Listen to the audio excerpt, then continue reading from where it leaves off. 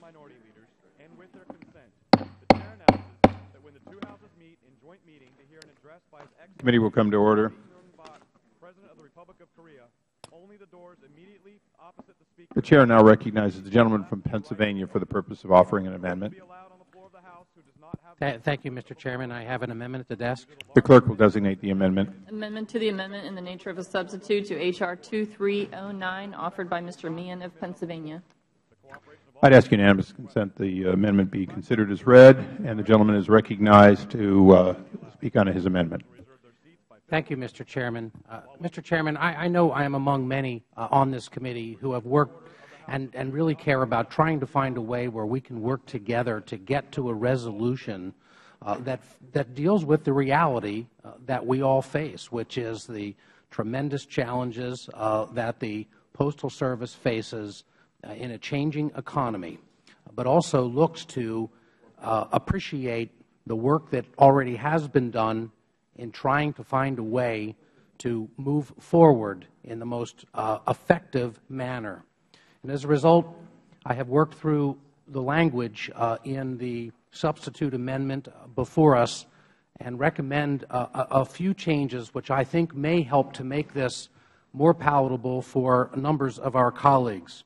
First, just with respect to the oversight as we move forward, building on the principle that the individuals who are there, the Board of Governors, the current management who are dealing with this issue, be giving a window to continue to try to do it. I was struck by the language of the authority, which may be in place and, in fact, may need to be in place in order for there to be some kind of a real impetus for the existing management to deal with the issue. But I also believe that there needs to be an appropriate window in order to do this. And so my amendment would first allow the creation of a control board as in accordance with the language in the bill, but would create it in such a way that they would only be triggered, again, according to the provision that they are not able to operate with a deficit as in the board. But what it will do is give a 2-year window that in the event the authority is called for in existence, there will be 2 years during which they will serve in an advisory capacity to the existing management as they continue to try to find a way to resolve the issues that we are dealing with. Second is appreciating that in the end here, one of the roadblocks to a resolution, perhaps, of the fact that there's going to be many more employees than may be needed is to appreciate moving forward the opportunity for the current management to be able to negotiate contracts that would not have the no layoff provisions in it, and also to claw back to the one existing contract and enable the board to go back and renegotiate it so that the no layoff provision not be part of the existing contract. That being said, I think it very important that as we move forward, we appreciate the long history and the importance of the collective bargaining process. We've heard many comments about it here today. And as a result, my bill would strike the language that's currently in this substitute amendment, the language that's contained in sections 204B, 4, and 5, which would take away the authority for that controlling authority to be able to modify or terminate the existing collective bargaining agreements. This will enable labor and management to move forward in a fashion to which each is accustomed and in a way in which we are accustomed to fairly try to resolve the issues. In addition, and I know there's going to be even further clarification, we remove sections 211G and 211I. The effect of both of those is to remove those elements which deal with the changes to the potential impacts on seniority in the event there is a need to lead to the termination of some employees. Hopefully, there's a way in which we can work, and we recognize and support the concept, which has been introduced earlier in the bill, to send over the FERS and combined USPS pension surplus to the extent that it can accurately be identified as a way to deal with personnel issues, including potentially even incentives for early retirement. So the mechanisms are in place. And then lastly, it looks at this $10 billion temporary line of credit.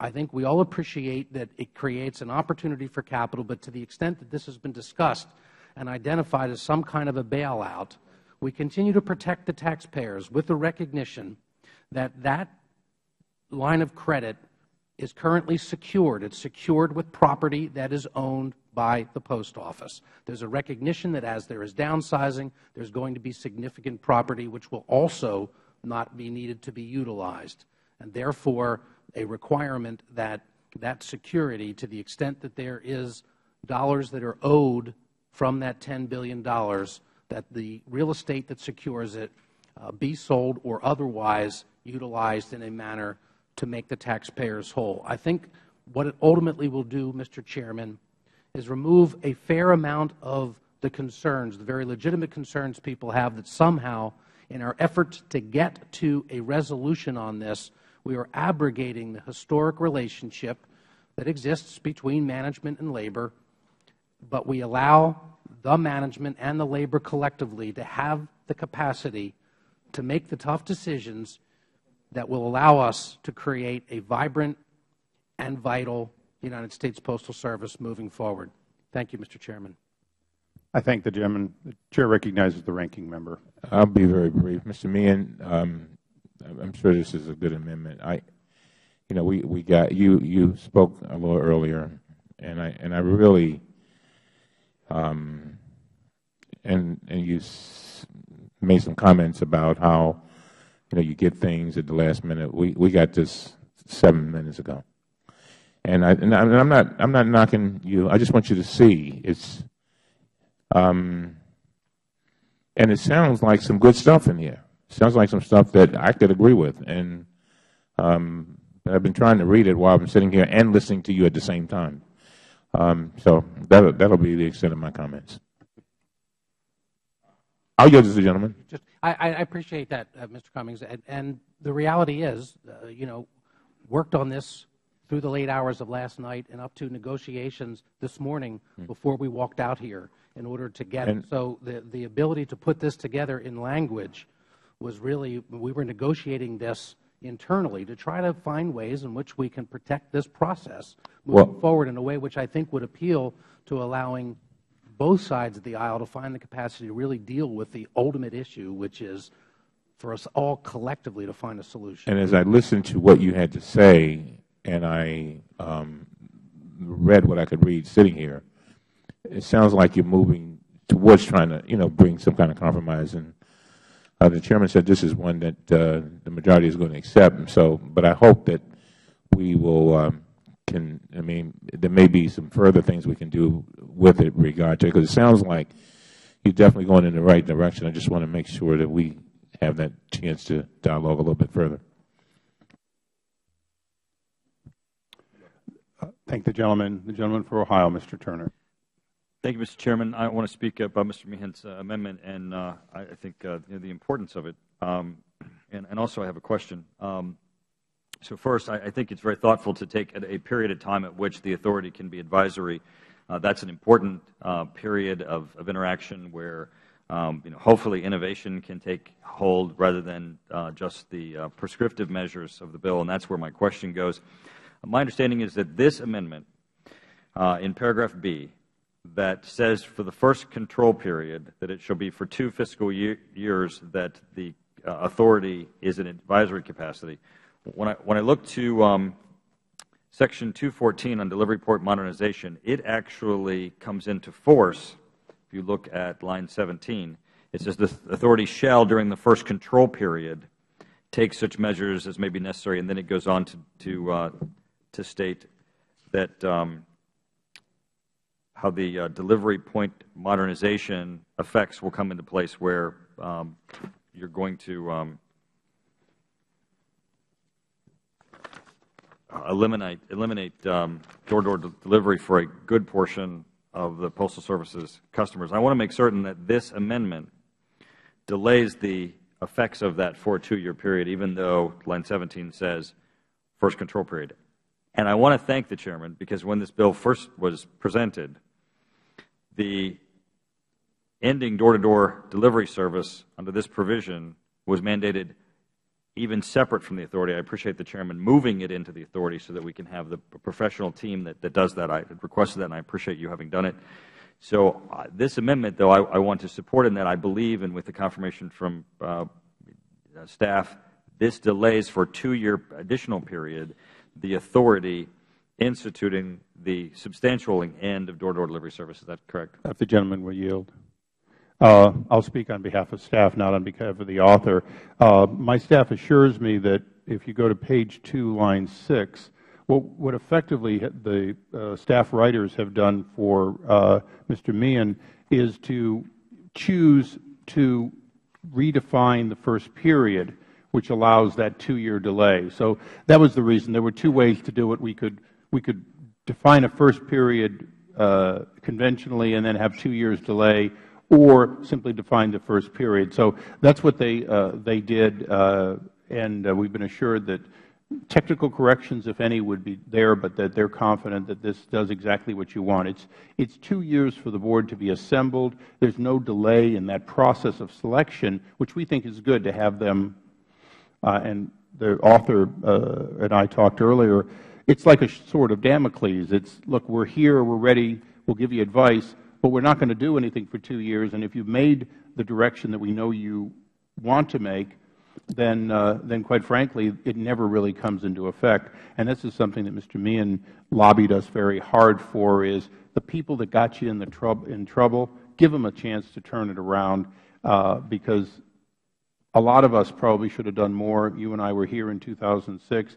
We passed a bill that was insufficient twice previously for the kind of reforms we're looking at today. So I think that's why they did it that way. Mr. Chairman, I appreciate this. I have an amendment that I'll be presenting later that goes to this issue of what I think Mr. Meehan's amendment will do, as you're describing it, is to give a period of review where perhaps additional options can even be evaluated, to where this one might not be necessary, although it certainly is one that I think is set out very well as to its cost savings. Perhaps others could be pursued in the interim that could avoid this. So, Mr. Meehan, I support your amendment. Thank you, Mr. Chairman, for your efforts on this. And then I'll be presenting an amendment later that goes to that issue of looking for alternatives. Thank you. The gentleman yields back. Does anyone else seek time? Mr. Platts. Thank you, Mr. Chairman. I have a secondary amendment to the gentleman. The gentleman is recognized. The clerk will designate the amendment to the amendment. Amendment offered by Mr. Platts to the amendment offered by Mr. Meehan. Page 4, line 8, strike the closing quotation marks. Without objection.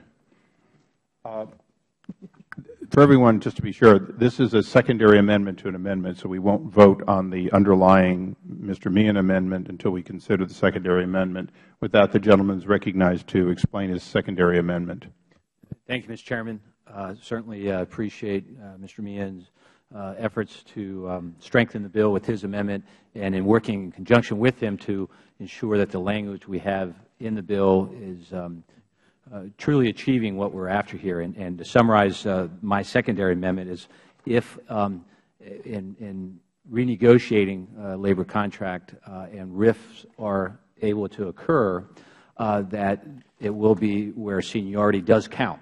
So as is traditional in a union operation, if there is going to be a layoff, your seniority counts, and so the most junior who's been there 1 year gets laid off before someone who's been there 20 or 25 years. My amendment achieves that and makes it clear that the only way anything else could occur is if the bargaining unit, the union, agreed with the management to do something different. Would the gentleman yield? Yeah, gladly. We're prepared to accept the secondary amendment. Obviously, Mr. Meehan will make a final call. We find that, in fact, it appears to do exactly what Mr. Meehan had lobbied for and asked to have written. It makes it clear that we do not want to interfere with ordinary collective bargaining in any way, that we want to have the parties negotiate the changes that they find advantageous to the overall good of the organization.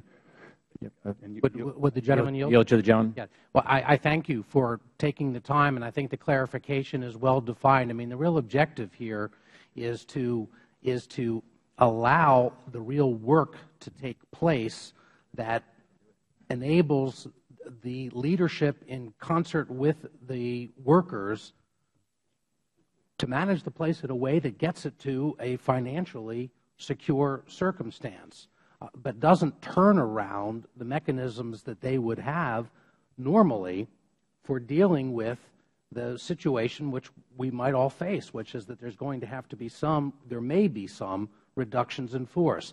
What I wanted to see was that the issue was we're trying to find a way to get to the problem.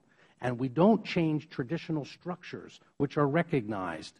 When I was with the Justice Department, when we had to meet a budget, the solution was that if you didn't get it, there was a RIF, and it went a RIF, and there was seniority, and those things were associated. And I think we want to recognize the same procedures that are identified in other agencies of government, and not trying to be doing it in a different way. Yep. Yield back. I thank the gentleman. Mr. Lynch is recognized to speak on the secondary amendment. Thank you, Mr. Chairman. Look, I want to say, first of all, I understand completely the spirit in which this amendment, both amendments, have been offered. And to Mr. Meehan and Mr. Platts, I truly think that your amendments, under the circumstances, are well intended, and I agree with them. However, let me just say that, less than 90 days ago, the Postal Service sat down with the American Postal Workers Union, and supposedly in good faith, they negotiated an agreement going forward for the next 4 years. And here we are. The ink is not even dry on that agreement. And the postal workers, to their credit, took some tough concessions in that agreement. They took some tough concessions. They went back to their membership and they said, look, the Postal Service is in a tough spot. We're going to have to absorb some sacrifice here. They went back to their members, and their members ratified that contract in good faith. And what do? After they've ratified that contract for 4 years, I think they took 0 the first year, 0 the second year, then they get some increases down the line in the last couple of years of the contract. Now we're going to tear that up. We're going to lay them off. The underlying bill has the most senior employees getting laid off first, and the folks who are brand new and can't find the men's room or don't know which side of the stamp to lick, they're going to stay while the senior people leave. So I appreciate the amendment, what it does. It recognizes seniority within that system. I think both the gentlemen from Pennsylvania, Mr. Platts and Mr. Meehan, are on the side of the angels on this one. But I do want to point out the unfairness in all of this, that these folks sat down and negotiated an agreement to their own detriment. They gave up a lot.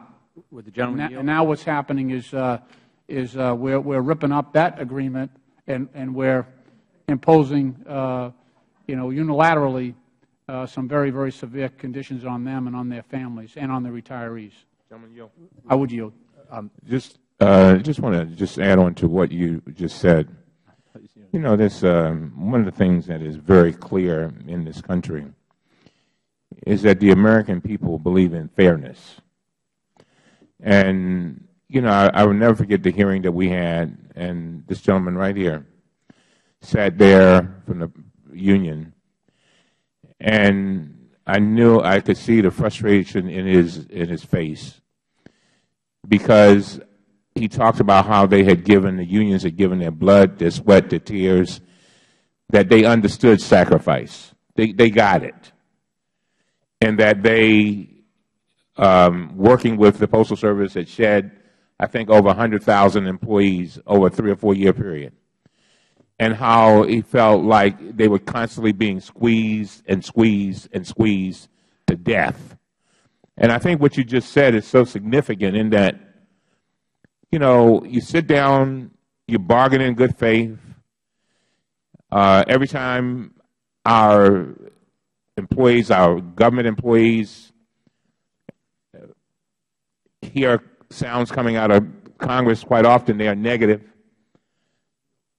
But then they say, well, wait a minute, you know, we just bargained. It was just a few months ago. We bargained, and now this is what you're doing to us.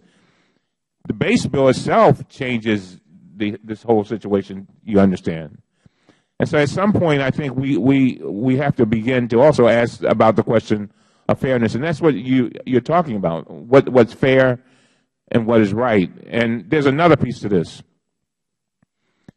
When you have, in this day and time, folks who get it and say that we understand that we've got some difficulty and some problems, as our unions have done, and they say, we're going to make the sacrifices. Okay, we're going to do that. And then they make the sacrifices, and then they get kicked in the teeth. There's something wrong with that picture, something awfully wrong with that picture. And, Mr. Meehan, as I said before, I understand, where you're coming from, and I know that you're a man of fairness. And I know Mr. Platts, as I listened to Mr. Platts a little bit earlier, I was thinking, all of this calls for us really sitting down and piece by piece actually really working through this like a heart surgeon doing the most complex surgery, as opposed to just sort of moving along. And I'm not talking about kicking anything down the road. I'm talking about us actually sitting down and going through this and keeping in mind that there are people, when we do the things that we're doing here, there are people who are affected, there are families that are affected, there are neighbors that are affected, there are constituents that are affected, there are mailman and woman affected. I would say we can do better. I yield back. The gentleman from Pennsylvania is recognized. Thank you, Mr. Chairman. The essence of what we're trying to do is work in a way in which we appreciate the issue of collective bargaining and what has been done to this point in time. I mean, this is an outreach to give the unions the appreciation and recognition for what they've done and what they've given in. One of the issues we also need to face, and we're all here collectively, is the math. I mean, we look down the road, and they do not have to do layoffs. This opens the position that they could be authorized if necessary. Let's hope that there's a way in which it doesn't need to be done. What it's doing, though, is enabling that to be a mechanism. But I'm looking at the math, and I'm struggling for a way to try to protect as many of the workers as we can and to protect their rights as best we can. But also, we've got to protect the taxpayers. Because that, to the extent that this does not, the Post Office cannot find its way to make itself able to operate on an even keel, the taxpayers are going to be told that they've got to pay for it. And they didn't have a place at that table. The very people who did have a place at that table, we're asking now to go back and find a way to make it work. The management that negotiated with that, given that 2-year window, make it work. This is really an effort to try to appreciate what labor has done and to include them in the process so that we can get people to find the best way. I would yield. Thank you, gentleman. Gentleman's final point there is that of trying to give additional 2 years for all the parties to work together before there's even the possibility of a control board coming in. But to the main point that the gentleman from Massachusetts raised, I think a valid one about that the parties negotiated a contract just a few months ago, and this just changed one aspect of that, the RIF prohibition in the existing contract. In the gentleman's amendment, it allows or requires that to be taken out, but as part of a new negotiation. So the union made concessions in order to get that, when they renegotiate, it's not just the RIF issue that will be on the table, but any other concessions they may have given up. Maybe now they're going to say, hey, we're not going to give up that since we no longer have the RIF prohibition. So it is to try to have, as the ranking member said, a good faith negotiation is what I think the gentleman is after, that labor and management will negotiate a new contract. So some of what they conceded before, they may not concede this time because they're going to lose that prohibition on RIF. So with that, I yield back to the gentleman. Would the gentleman yield? Mr. Meehan, under your amendment, if I understand correctly, during negotiations, the union could negotiate, for example, substantial payments for people who were RIFted because, in fact, it wasn't in their original contract. They could negotiate other concessions or even relook at their base pay and escalations. All of that would be under the table under your amendment, wouldn't it? Mr. Chairman, that is exactly what we're trying to do, is to go back to appreciate the principles of collective bargaining and to say that, we've got to all realize that at some point in time there may be a need to look at reduction in force, that there be an equitable way to do it, and that in return for what was negotiated, they can open the door to, renegotiation. And it would not be equitable to have prospectively 3 of the other remaining unions that have not yet negotiated their contracts to be subjected to no layoff, to be subjected to clauses which could include layoffs, and yet have one of the unions not have any kind of a layoff capacity. And I just don't, I'm hopeful, but I don't see the numbers. I'm hopeful that nobody needs to be laid off. It would be in a perfect world we didn't. But if they do need to, how do you do it most equitably? And that's the intent and hope of this provision. I thank the gentleman. Do you yield back? Yes, I do. The gentleman yields back. As no further members are seeking recognition, the question is on agreeing to the secondary perfecting amendment offered by the gentleman from Pennsylvania, Mr. Platts. All those in favor signify by saying aye. Aye. All those opposed? In the opinion of the Chair, the ayes have it. The ayes have it. The secondary amendment is agreed to.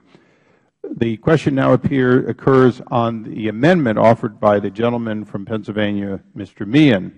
All those in favor say aye. Aye. All those opposed?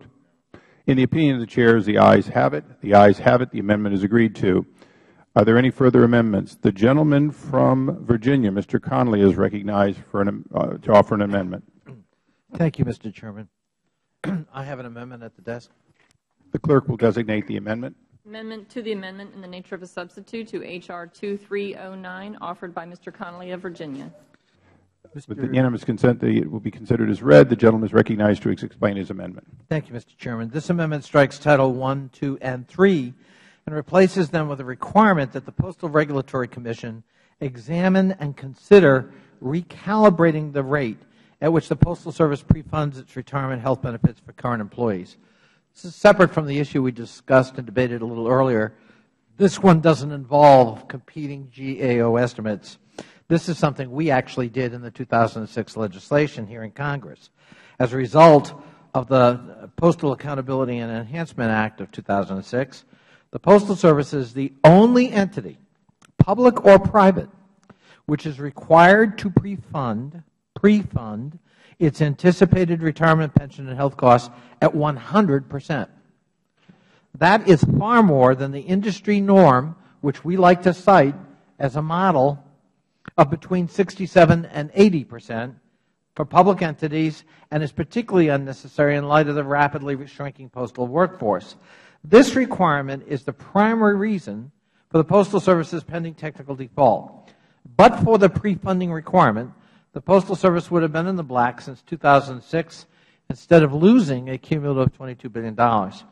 That's not to deny there are changes, obviously, in mail service, and as you pointed out earlier, Mr. Chairman, obviously the email is having an impact on the Postal Service, but it's a separate issue. This amendment would direct the Postal Regulatory Commission to recalculate the retirement pre-funding rate based on industry best practices and expected changes to the Postal Service workforce. According to the Fitch Rating Service, government default rates nationwide are less than 0.03%, far lower than the private default rate of 10%. By aligning retirement pre-funding requirements with the same best practices that have protected solvency of other governmental entities, we can also protect the Postal Service retirement savings without driving it into bankruptcy through excessive payment requirements. It would buy the Postal Service time to complete more far-reaching changes to its business model, including strategic co-location with public and private sector entities, maximizing revenue from parcel shipments associated with Internet commerce, vote by mail, advertising changes, and new retail activities with existing private sector companies in collaboration. In conjunction with the 90-day extension bill introduced by Mr. Cummings, Mr. Lynch, myself, and others, this amendment, I think, would buy us some time to fashion that new viable business model for the 21st century. And with that, Mr. Chairman, I yield back. I thank the gentleman and recognize myself in opposition to this amendment. Mr. Connolly, you represent too many Federal workers not to know better. This amendment of yours guts the bill, strikes all of the reforms, and puts $100 billion on the backs of the American people if enacted. I know that the popular buzzword on both sides of Capitol Hill has been, well, we're the only agency that has to pre-fund. With all due respect, this is the only agency that gets to set its own fees and collect the money necessary to meet that funding. What I think is not said enough around here to past the Federal Beltway to the American people is, in fact, Social Security has an obligation to be fully pre-funded. We are pre-funding our own retirement as individual citizens. Yes, the Federal Government, in fact, should have a line item for every part of the FERS liability. But ultimately, for everybody virtually except the Post Office, that would simply mean that we would put money in and then immediately put it back into Treasury bills. The difference is it is not general revenue that pays for the retirement of our postal workers. Now, I want to take exception specifically to one thing you said, that somehow because the Post Office is shrinking, this is less necessary. It is just the opposite. If the Post Office were growing, growth covers many ills. A larger Post Office in the future would be able to have more and more people to defray the cost of catch-up for people on retirement who had not been fully funded. That's not the case. As we go from 600,000 employees to probably 300,000 employees a decade from now, it will be on the backs of their work and the remaining people using postal. So I could not disagree with this more. This strips away any reform, including the reforms agreed to with our counterparts in the Senate as necessary.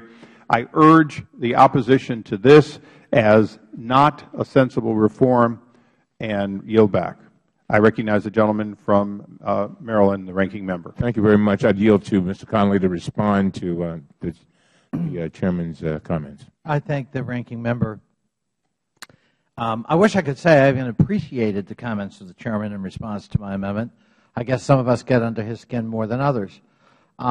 Certainly lecturing me about I should know better in my district, frankly, is gratuitous. We can deal with the merits of the amendment. The fact of the matter is no other agency is required to have 100% prepayment. That's a fact. And the only reason the Postal Service does is because of 2006 legislation that was generated by the United States Congress. And I'm simply saying let's encourage the Postal Regulatory Commission, which, of course, the Chairman's bill would gut and essentially take away powers to oversee, because sometimes they come up apparently with recommendations with which we don't agree. But I would empower them to recalibrate what is a reasonable rate. If they want to come back and say, no, 100% is reasonable, then so be it. But I don't think the Chairman of this committee or even this committee ought to substitute itself for a robust, rigorous analysis of what makes sense.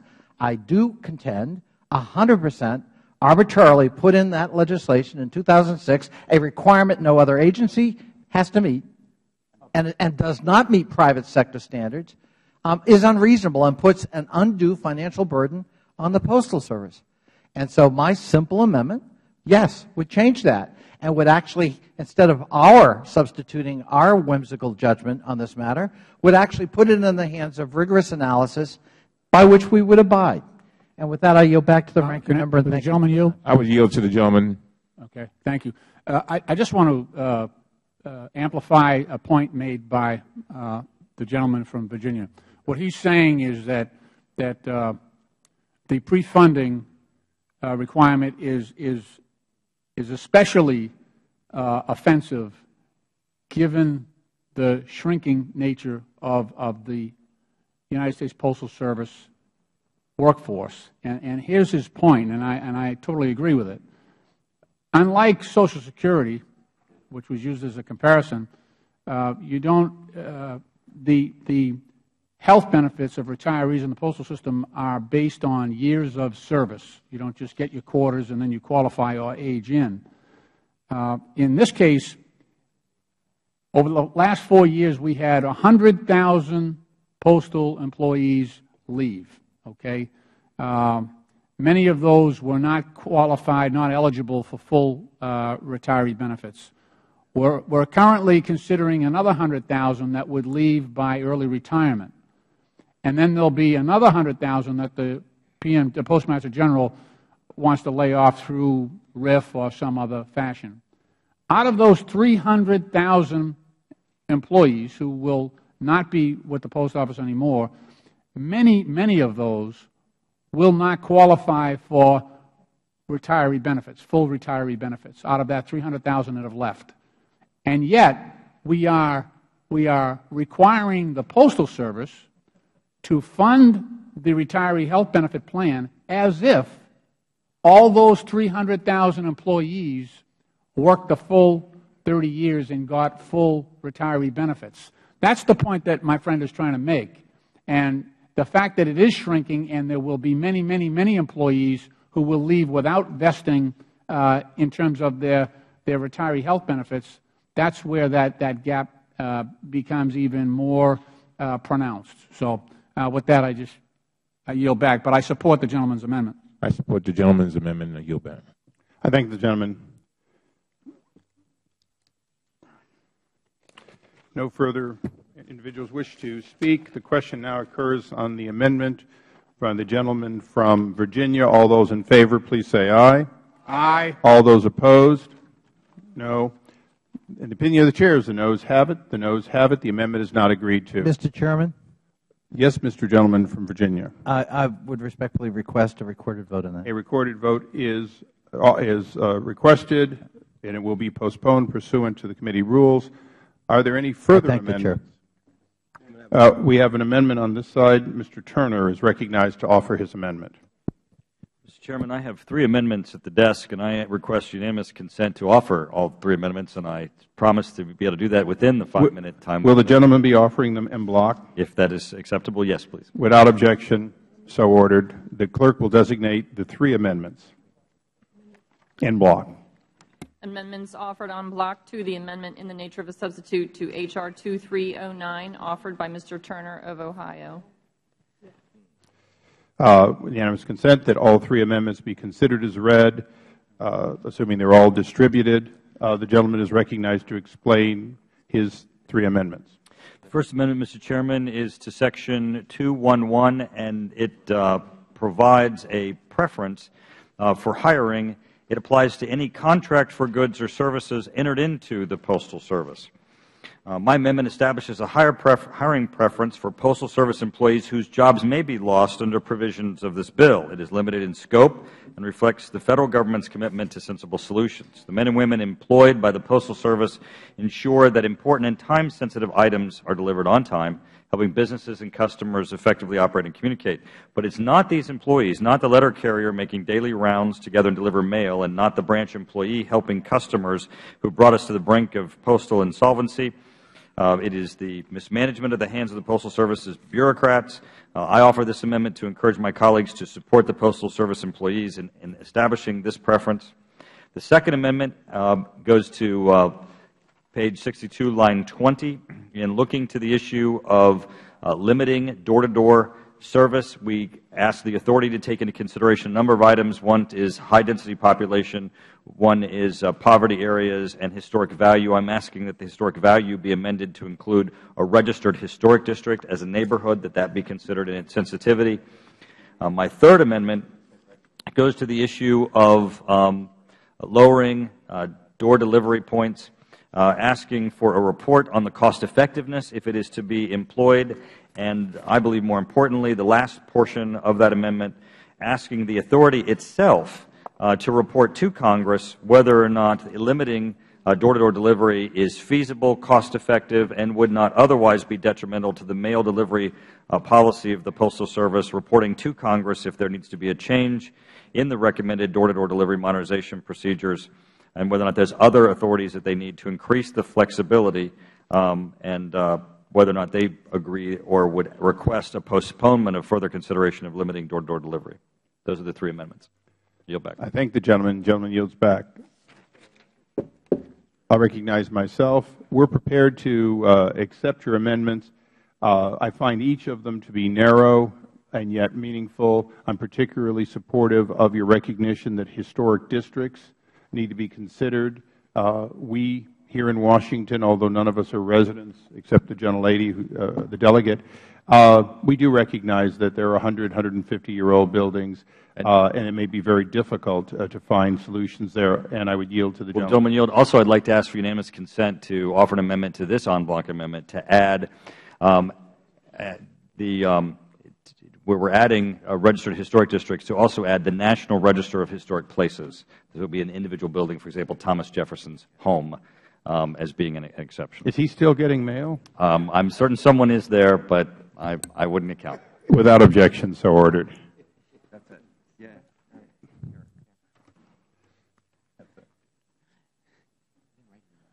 I yield back. The gentleman from Massachusetts is recognized. I would just caution,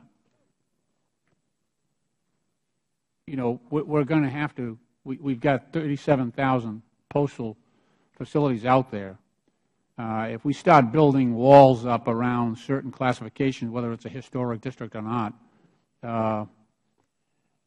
I think it's important that we understand that it's people who are being served, and each district will be different. You'll have some areas that are being served by our rural letter carriers right now that are paid by piecework, which means the volume of the mail goes down, their pay goes down. You have poor urban areas where, and poor rural areas where a post office is really the heart of those communities. And I would just caution the gentleman, if we're going to load it up with, requirements that so-called historic districts, I got historic districts where not a whole lot of people live, but it'd be nice to keep it open if we could. I'd hate to see that traded away and have it. Gentleman yield. This isn't about post offices. It's about post office boxes at people's houses. It's about mail door-to-door delivery. This provision does not keep open any post offices. It's just the issue of having the sensitivity to areas where there's a reduction in door-to-door delivery. And I think the comments that you're making actually support the amendment. If the gentleman would yield. If the gentleman would yield. Well, you're talking about still servicing certain areas and not servicing others. No. If the gentleman would yield. Oh, yeah, sure. I'll yield. Thank you. Yep. As the committee understands the amendment, for example, in historic Williamsburg, they would have to find a way to put in cluster, assuming you were living in historic Williamsburg, they would have to find a way to make the cluster box or mailbox consistent with the fact that it would look wrong to just have a bunch of mailboxes in the middle of a historic 1700s facility. In the case of here on the Hill, for example, they might not have a mailbox sitting out at the street with our limited curbs. The gentleman's amendment does require that it might cost a little more to get it right with these historic communities, and that's what he's looking at. In some cases, if I understand correctly, it may not be cost competitive. It may be better just to walk up and put it in the door at Thomas Jefferson's home at Monticello. But that is our understanding, and the underlying bill did have a 90%, not a 100% goal. So although it could affect the consideration for that last 10%, 3.7 million homes that might not end up with an outside box, we accepted his amendment in principle because we felt that it simply put the priority where it belonged in the consideration. But as far as we know, it doesn't affect post offices. I yield back. Mr. Chairman, if you yield for just a moment. Well said. Does the gentleman yield back? The question now occurs on the amendment, the en bloc amendments to the amendment in the form of a substitute. All those in favor of the amendments signify by saying aye. Aye. Opposed? In the opinion of the chairs, the ayes have it. The ayes have it. The amendment is agreed to. Are there any further amendments? Chairman. He beat you out. The gentleman from Illinois is recognized, Mr. Davis. Thank you, Mr. Chairman. I have an amendment with Representative Braley and wish to offer that amendment at this time. The clerk will designate the amendment. Amendment to the amendment in the nature of a substitute to H.R. 2309, offered by Mr. Davis of Illinois and Mr. Braley of Iowa. Yes, unanimous consent. The amendment be considered as read and recognize the gentleman from Illinois for his amendment. Thank you, Mr. Chairman. Mr. Chairman, my amendment will strike Section 311 of the bill. In my view, Section 311 is a draconian proposal and establishes a terrible precedent in creating a separate workers' compensation program for postal workers that would have devastating impact to them. As a former postal employee, I personally know these jobs are some of the most labor-intense jobs in the Federal Government. Injured workers at no fault of their own deserve fair and adequate compensation.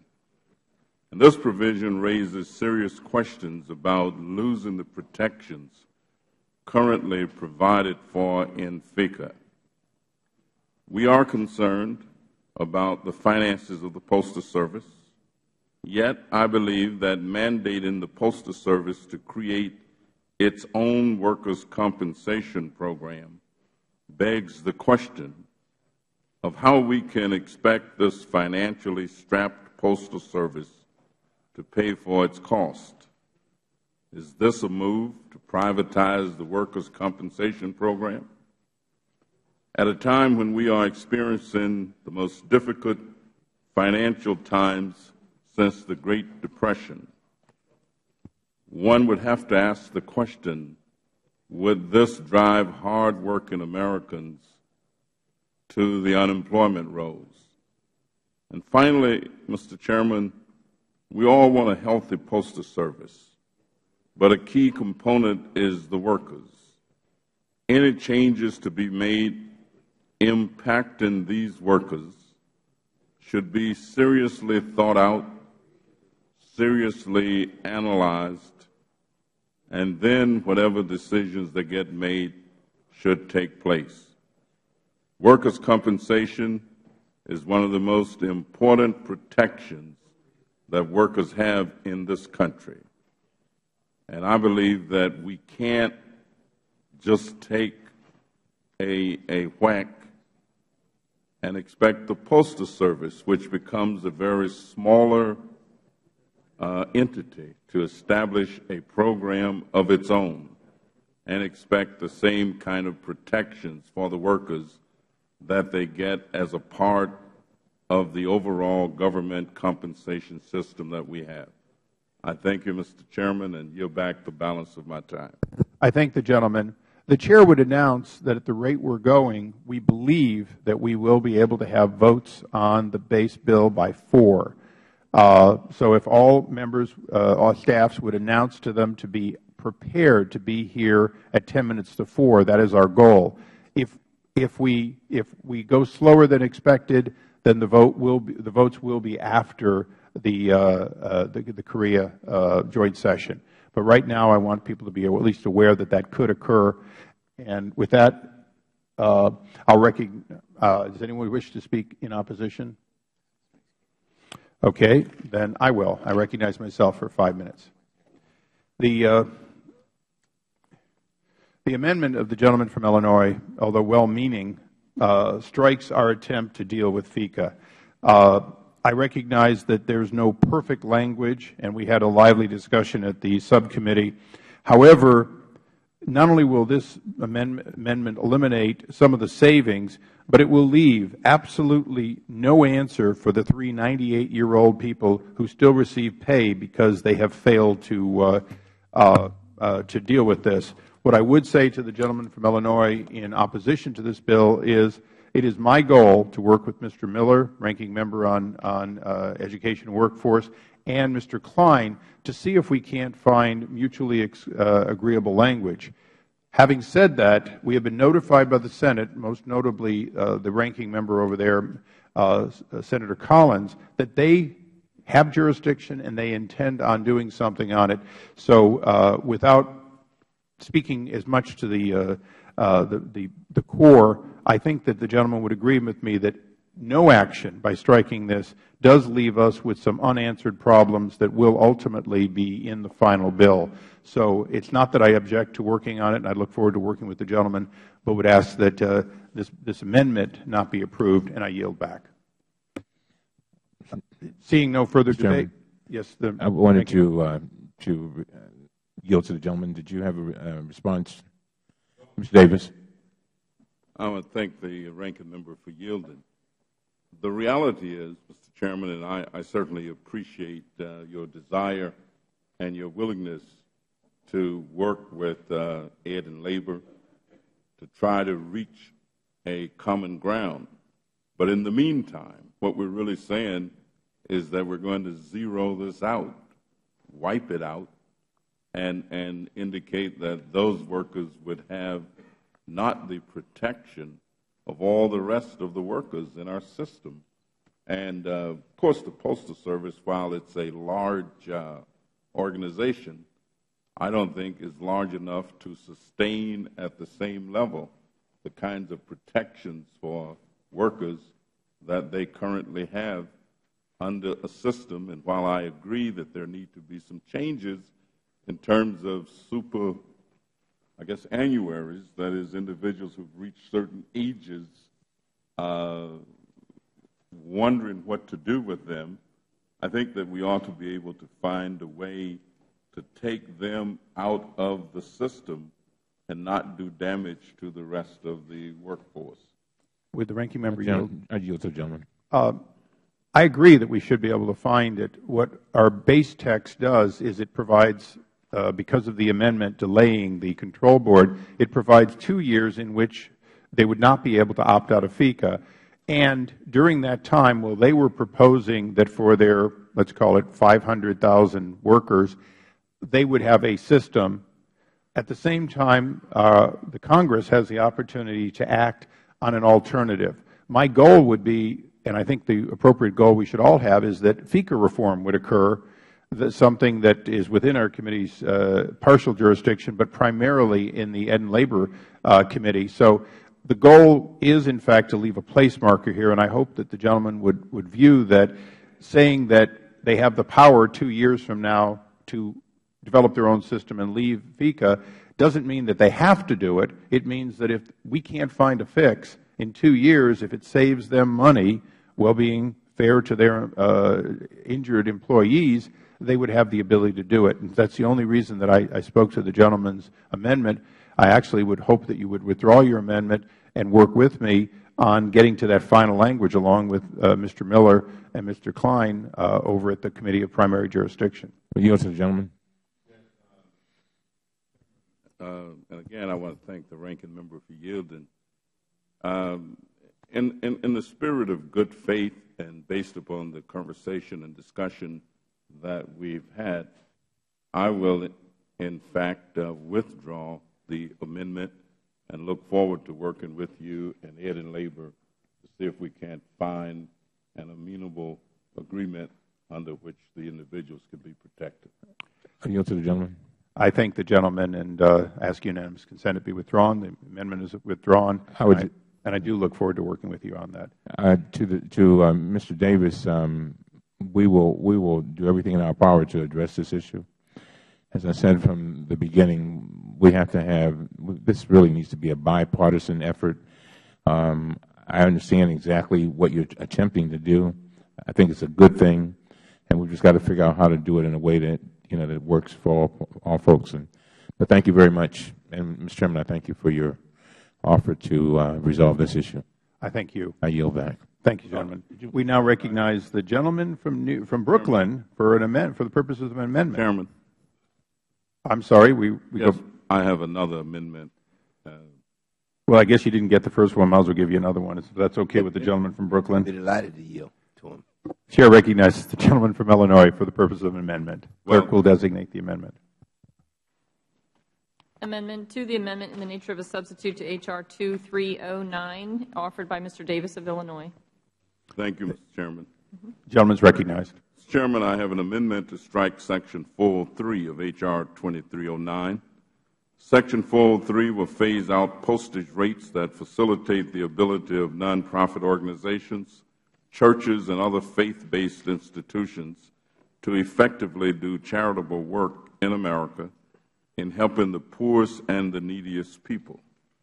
Given this tight economy and high unemployment, nonprofit organizations and faith-based institutions are called upon to do more to ease the burden of our citizens afflicted with diseases, mental and physical disabilities, disaster, drug addictions, reentry, homelessness, and poverty. How can we expect these organizations, who provide so much assistance to others, be called upon yet to share again a high cost burden that tax their efforts? This is just not fair, and I don't think it's the right thing to do. We must be cognizant of how Section 403 rate preferences for nonprofit advertising of H.R. 2309 will impact our nonprofit and faith-based organizations who receive charitable contributions from the average citizen to help others. For example, this provision would cost the March of Dimes Foundation an additional $1 million in postage expenses in its first implementation. As a result, the Foundation would have to drastically cut mail volumes across the board, which in turn would mean dramatic loss in donor support. And as we know, the March of Dimes direct mail program is the second largest source of funding within the organization, which provides life-saving research efforts for women, infants, and children. Last year, the American Lung Association mailed about 40 million pieces of mail that cost approximately $6.3 million in postage. Section 403 would equate to a rate increase for the American Lung Association by 35%. According to the American Lung Association, this imposed rate hike would significantly cut back their mail volume and significantly reduce their donations to fund research projects to improve treatments and find cures for more than 37 million Americans. There are many more examples of how Section 403 can hinder the efforts of many nonprofit and faith-based institutions. And let me reiterate the importance for not supporting this provision. The Congress established nonprofit postage rates in 1951. Those preferred nonprofit rates have been reauthorized by Congress and various presidents until this day, 60 years later. The reason is simple. Nonprofit organizations provide needed support and services for the American people, programs that government cannot and will not provide. In these difficult economic times, nonprofits are being called upon to provide even more support. And so, given the fact that they serve such a viable function, I don't believe that we need to raise the rates for them to communicate with their donors. I would urge support for this amendment, Mr. Chairman, and yield back the balance. You can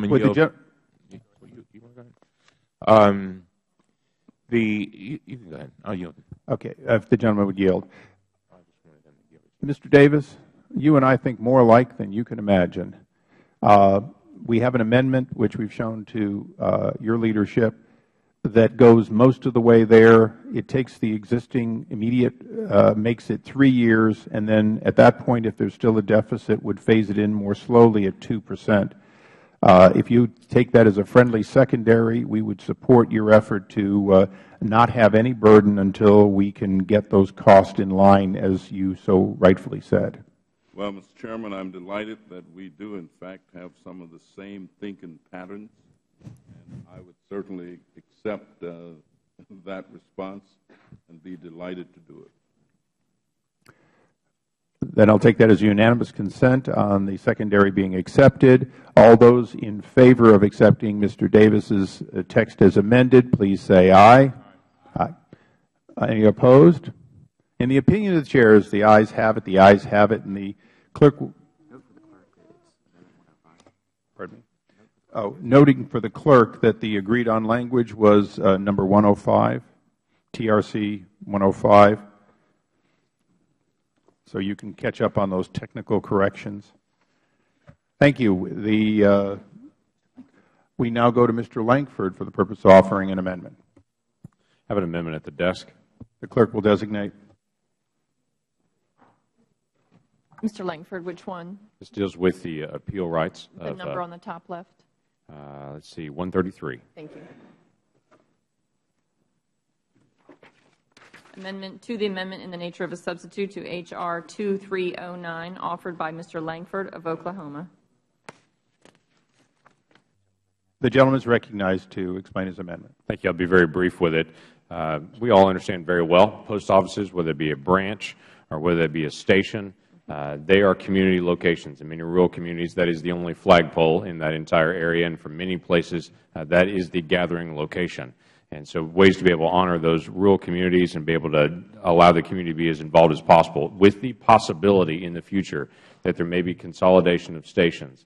We want to have every opportunity possible for the community to be involved in that conversation. Currently, post offices can be appealed, and they can have community involvement in that appeal, but branches and stations cannot. While they are smaller, more remote, have fewer staff on them, I do consider those as still that community station for that location. So this simply provides an opportunity that it expands the appeal process for the closure of a facility beyond just post offices to postal stations and to branches as well. Would the gentleman yield? Yes, I would.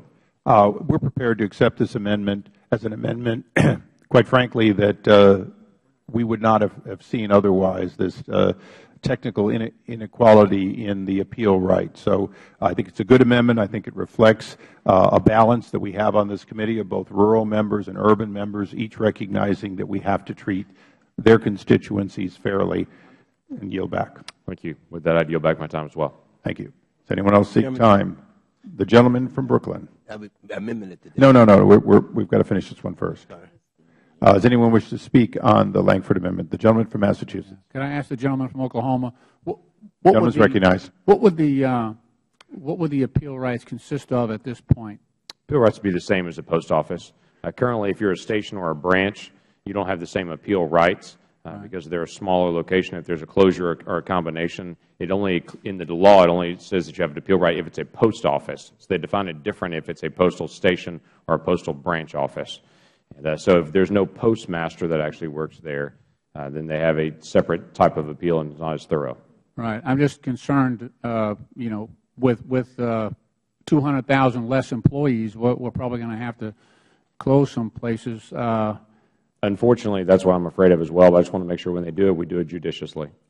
Well, yeah, absolutely. I'm just, I think some of those areas are going to be urban, some are going to be suburban, rural, and I just think that sometimes you're going to have to trade off within your own district in terms of closing one and keeping one open. Right. And I just think it's going to be extremely difficult under current law to close anything. That's part of the problem. I think we're going to, every week we're naming new post offices. I think we'll run out of names before we run out of post offices. And I just think we're putting obstructions in our way. And I understand what your interest is here, but I also understand that we're going to have to close some facilities somewhere around the country. Would the gentleman yield? I absolutely would. I thank the gentleman. Isn't it true that currently there's a voluntary process that looks a lot like an appeal but is not mandated in the law, and this is the process that allows people to say this one should be kept and maybe not this other one? That's correct. It's my understanding that there is an appeal process that's already done voluntarily. This would just codify that so people would know how they can get a chance to get input. Again, for most people in my district, and we're dealing with post office closings like everyone else is, They just want to have an opportunity to be able to say their piece and to be able to know I'm being heard. And the postmaster and the folks in our area have been very good about listening to people and considering and reconsidering and getting all the facts. This allows all the facts to get out there, and so that someone doesn't make a decision separate from the facts and the details in the community. No, if the gentleman would yield, I think that's a fair point, and I'm not saying that democratic process is inappropriate. I think it is. In my bill, I had actually asked that members be consulted before they pick a post office that you may know is a key location, but the post office for some reason wants to close it. We had a number of those cases last year and the year before where the Postal Service went off and started closing down facilities that were incredibly important to minority communities, and there was not the give and take. So I appreciate the desire to get public involvement. I would just caution that if you make appeal rights so strong that we don't close down anything, then we're going to be in big trouble going forward. That's all. Would the gentleman yield back as well? Sure, absolutely. I completely concur. If we have to make closings, and it's apparent that we will in some areas, I just want to make sure that we have as much community involvement as we can. I've done the same thing in areas in my own community. There's a station that we've been working with the community leaders in an area, and it's an African-American community in my district, and we worked very hard to be able to protect that station. That was being pulled off. It has now been reengaged. But I chose as a congressman to engage in the same level as the rest of the community and to be able to put my information and to be able to engage and say, here's some things you should consider. And so I understand that as well. I've been fighting hard for stations in my area also. But I would say I'm going to engage it with the community like everybody else. Okay. I appreciate that, and I support the gentleman's amendment. Thank you. I think the question now occurs on the amendment of the gentleman from Oklahoma. All those in favor say aye. Those opposed, nay. In the opinion of the Chair, the ayes have it. The ayes have it. The amendment is agreed to. We now recognize the gentleman from Brooklyn, New York, for his purposes of offering an amendment. Thank you very much, Mr. Chairman. I have an amendment at the desk. The clerk will designate the amendment. Amendment to the amendment in the nature of a substitute to H.R. 2309, offered by Mr. Towns of New York. Thank you very much. And I assure you, Mr. Chairman, I will not take up all the time. Since we're prepared to accept it, less would be better. Right. Well, on that note, then I would just like to say thank you for accepting my amendment. With that, the question occurs on the amendment of the gentleman from New York. All those in favor say aye. Any opposed? In the opinion of the Chair, the ayes have it. The ayes have it. The amendment is agreed to. Are there any further amendments? Mr. Murphy is recognized for the purpose of offering an amendment. Thank you, Mr. Chairman. I actually have two amendments at the desk. I think it's probably appropriate to consider them separately. The first is well, then I'll recognize you separately. Thank you, Mr. Chairman. Would you give the clerk the number that you want first? This is originally a Norton 93 amendment. The clerk will designate the amendment Norton 93, now Murphy 2. Amendment to the amendment in the nature of a substitute to H.R. 2309, offered by Mr. Murphy of Connecticut. The gentleman is recognized to offer or to explain his amendment. Thank you very much, Mr. Chairman.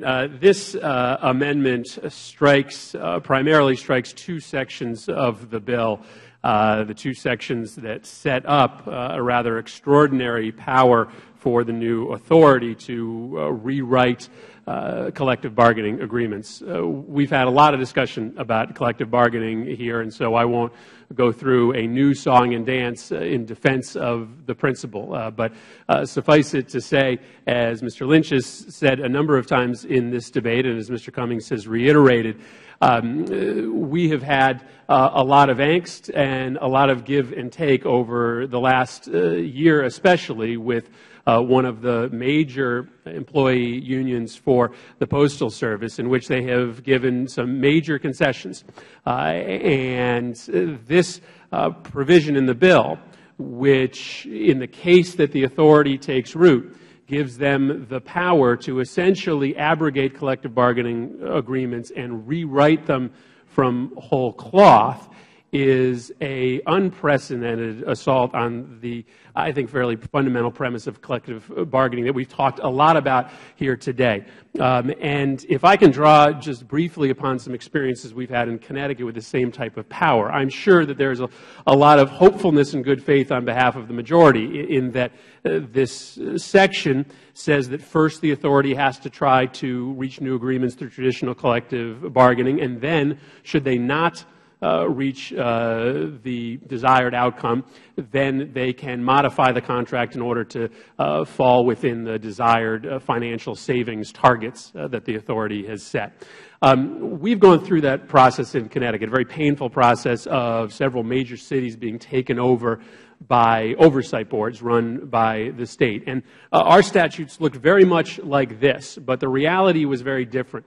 In Connecticut's case, the authority board really papered over the initial process of collective bargaining and then went right to rewriting the contracts. And when they did that, though they were, as this statute requires them, supposed to stick to the portions of the contract that have financial ramifications, they essentially rewrote the contract from the ground up, including lots of non-financial changes that had to do with work rules and worker protections and safety requirements.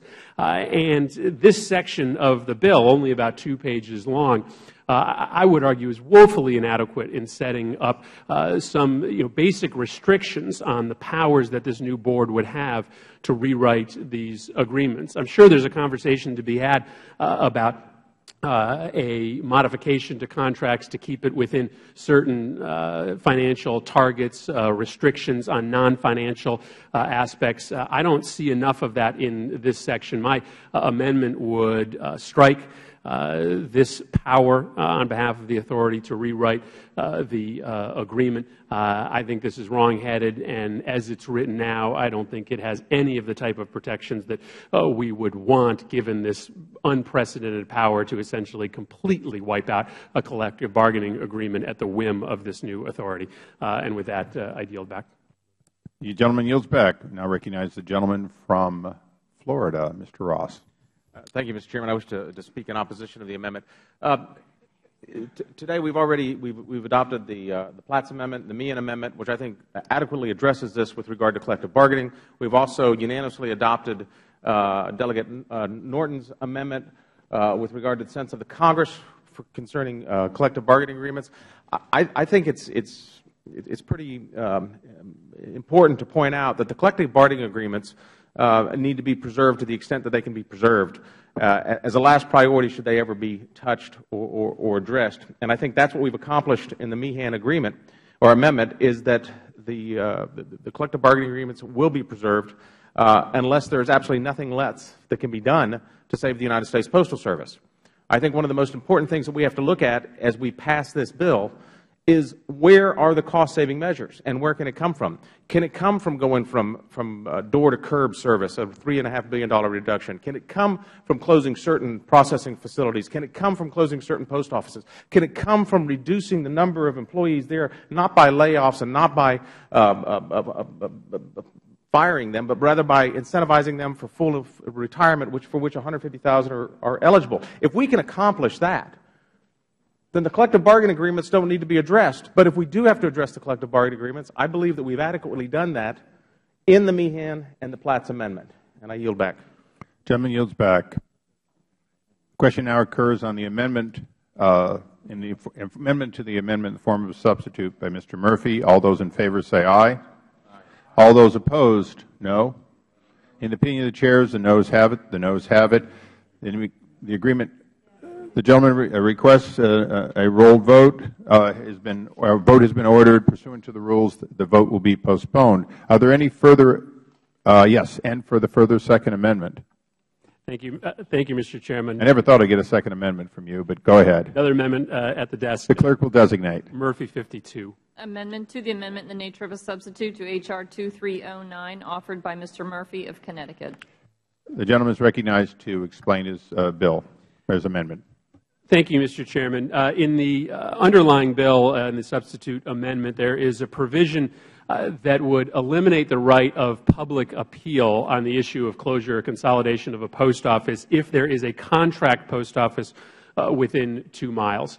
This amendment simply would restore the ability of the public to appeal that closure in the case that they have a relatively nearby contract post office. At the root of this amendment is just the idea that every town and every city is unique, and there seems to be no harm in it simply allowing the public to make a case that having a postal contract facility within 2 miles is inadequate. And that could happen for a variety of reasons. The layout of a town's postal infrastructure is different by city and by municipality. And in some of my towns, for instance, we have major cities with only 2 postal facilities, 1 postal facility and a contract facility. They happen to be both in the downtown area, probably about 2 miles away from each other, but serving totally separate sides of the town. And so the proximity of the two really has nothing to do with whether or not that area needs 2 post offices. It needs 2, one serving one area, one serving the second area. Second, the quality of these contract post offices varies widely. And it seems appropriate to, at the very least, allow the public to make the case that the contract post office that lies within 2 miles isn't sufficient, isn't adequately staffed, doesn't have the degree and range of services necessary to compare or substitute for the post office that's being closed. This is really an amendment just to restore a modicum of public input. I think all of these situations are so different as to merit and require a public appeal in order to make their case. I hope that this amendment can be agreed to, and with that, Mr. Would gentleman yield? Gentleman yield. I'd yield. Thank you. Thank you. Shall be very brief. This amendment at hand strikes Section 112C from the amendment in nature of substitute that deals with the appeals process for post office closures. As I said a little bit earlier, I think as we go through this process, we need to keep in mind that there's some people, some very important people who have a stake in all this, and that's our constituents. Specifically, the amendment in nature of substitute would remove language that provides citizens and other postal stakeholders the opportunity to appeal the closure of a facility to the Postal Regulatory Commission. I can understand that. But I think, as the gentleman stated, Mr. Murphy stated, there are unique situations, and in so many instances already, I've had Republicans and Democrats to come up to me, and I'm sure you have too, Mr. Chairman, complaining and worrying about how they're going to keep their post offices open, and basically saying that it's their constituents that are banging down the door. One of the things I think we always want to do is give the public an opportunity to have some kind of say, and I think that's what the gentleman is trying to do. Given the importance that many postal facilities hold, especially in rural America and smaller towns, it's important that Americans still have access to a full suite of legal options when they wish to appeal these closures. Through these appeal procedures, we can ensure that our constituents' voices are heard and that their concerns are fully vetted. Postal reform is going to produce significant challenges for our constituents. Eliminating traditional and reasonable protections in the Postal Service's facility closure process certainly isn't going to ease these challenges. So I support the gentleman's amendment, and I would hope we can do this one for our constituents. I thank the gentleman, and as he mentions, at the root of this bill is an acceptance that an appeal process is worthy, that's an appropriate way for our constituents to make their voice heard. My suggestion is that this limitation on that appeal process is arbitrary, that simply because you have a contract post office within 2 miles shouldn't eliminate the ability of that constituency to protest a closure. Whether or not there's merit to their argument, well, that's up to the process to decide. But this limitation on a process established in the underlying bill just doesn't seem to make sense in a lot of jurisdictions that you're going to come across. And with that, I yield back. I thank the gentleman. I recognize myself in opposition. Although I will not forestall or close in any way the possibility that we can improve the various aspects of the appeal process between now and the time this becomes law. I do have concerns that the reason that we put in this very small area, and I know I'm a native of Cleveland, I live here in Washington part of the time, and I live in a suburban area in California, so I know that 2 miles in California is how far I go just to get a bottle of milk. Well, 2 miles here, I go past 80 restaurants, or maybe more, plus the White House. So the fact is 2 miles is relative. We chose to feel that if the post office, in their effort, which is a stated effort to get to 24/7 opportunity by moving to contracted post offices that actually enhance the ability of the consumer to get there, they're often going to put in a second post office, replacing one, often a leased post office, closing that post office and saying, here's a substitute.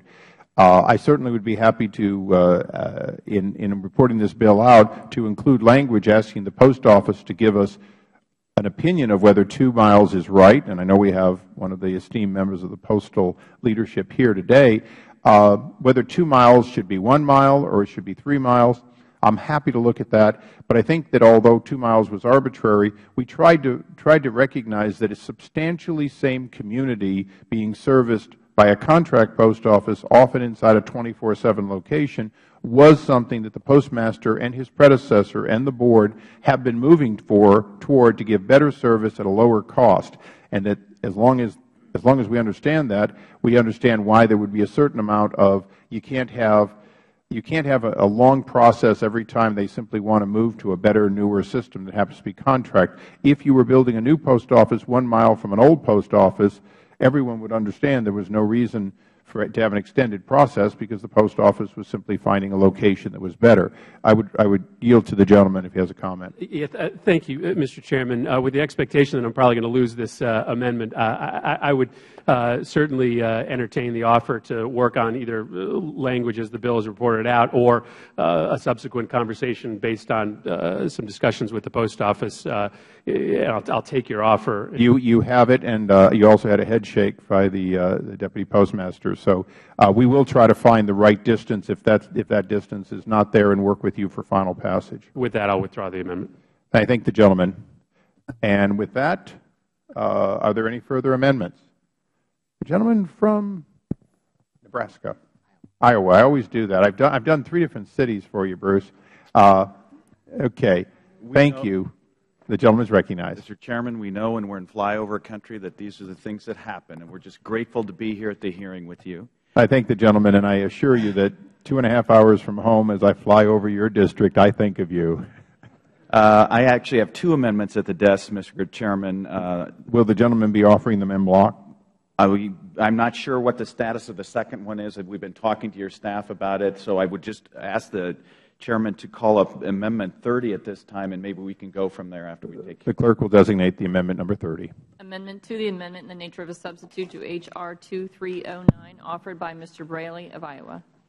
Before the gentleman is recognized, it is clear that we will not be able to conclude prior to the speech on the House floor. So we will go right until 4 o'clock. We will come back immediately following the speech, and at that point we expect, with the relatively limited amendments left, that we will the roll votes will be voted very shortly after return, and then the final 2 bills. So we would ask everyone to come back immediately following the speech, and that would put us out of here about 15 to 20 minutes after that. As a matter of fact, Mr. Braley, you will have the last amendment before we adjourn. The gentleman is recognized to explain his amendment. Thank you, Mr. Chairman. Every time you say the gentleman from Brooklyn, I think you're talking about me because, like Mr. Towns, I grew up in Brooklyn. I just happened to grow up in Brooklyn, Iowa. And one of the reasons I've introduced that amendment is because growing up in that small town and knowing the critical importance of rural post offices, I want to make sure that we're doing everything we can to keep those post offices open and as part of those communities, because as others have said, it's an incredibly important thing to those communities. My amendment strikes the BRAC-style commission that would close thousands of post offices across the country and strike the language that would also close nearly every rural and small-town post office. The simple truth about this bill is that it would result in the closure of almost every small-town and rural post office in America. It would weaken mail delivery to rural areas and lay off thousands of post office employees. These post offices provide good-paying jobs. They ensure that the mail is delivered quickly. They are great meeting places, and they support local businesses, and my constituents in the 1st District of Iowa rely heavily on them for their livelihoods. Closing these rural post offices would devastate many of these communities, put more people out of work, and hurt the local economy in thousands of small towns. That is why I believe in a better solution. Let's solve the post office's financial problems by passing the Lynch Plan, and then I urge my colleagues to support this amendment. It would do several things. It would strike Subtitle A in Section 112 of the bill. Right now, according to the PRC, maintaining all small and rural post offices costs 0.7% of the total operating budget of the USPS. And Subtitle A mandates a 10-year savings of $8 billion, so to reach that total, virtually every small and rural post office would have to close. Subtitle A fails to account for the U.S. Postal Service with facility closures, and as a result, this will have a disproportionately adverse effect on rural communities. And that is why I urge my colleagues to support my amendment, and I yield. Would the gentleman yield? I will. I know the gentlelady from New York intends to speak on this because she's worked hard on a similar concern. I do hope that the gentleman will recognize that the reforms we put in to limit to 10% the closures that can occur within rural America was a good faith effort to try to address that. I also have been advised that your second amendment is perfectly acceptable to us in a revised form, so as soon as it's printed, we're ready to accept it. And with that, I yield back. You gentlemen yield back. I just want to thank the Chairman for acknowledging we both agree on the second amendment. I thank the gentleman. Recognize the gentlelady from New York. Thank you, Mr. Chairman. I just want to reiterate our amendment this morning was specifically introduced to protect the rural post office, and so there would not be an inordinate number of those closed, understanding that it would impose such a difficulty for folks who live in rural areas, and it was a consideration of that. And so I hope that you'll consider supporting that amendment, and with that, I yield back. Thank you, Mr. Chairman. I thank the gentlelady. The question now occurs on the amendment of the gentleman from Iowa. All those in favor say aye. Those opposed, nay. Nay. In the opinion of the Chair, the nays have it. The nays have it. The amendment is not agreed to. Mr. Chairman. You'd like a vote? Please, sir. Okay. It will be postponed. And with that, the gentleman is recognized for his second amendment.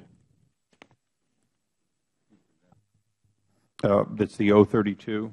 I do have it. Amendment to the amendment in the nature of a substitute to H.R. 2309, offered by Mr. Braley of Iowa, but I have the only copy. So, don't I have? I have a second copy. Okay. The gentleman is recognized to explain his amendment while they're circulating. I thank the Chairman, and just very briefly would indicate that one of the things everyone is concerned about is the impact on the unemployment rate that closing post offices will have. And one of the ways that we've tried to address that is by requiring the Postal Service and the Commission on Postal Reorganization to consider the total number of postal employees who would lose their jobs, the total number of veterans who would lose their jobs, and the availability of both post office jobs and non-post office jobs in the area as part of any closing decision. Just today in CQ Today, there was an ad that says it all. The Postal Service hires more veterans than any other civilian employer. I am proud to be the ranking member on the Economic Opportunity of the Veterans Affairs Subcommittee. We have 1 out of every 4 Iraq and Afghanistan veterans unemployed, which is a shameful thing for this country to be facing.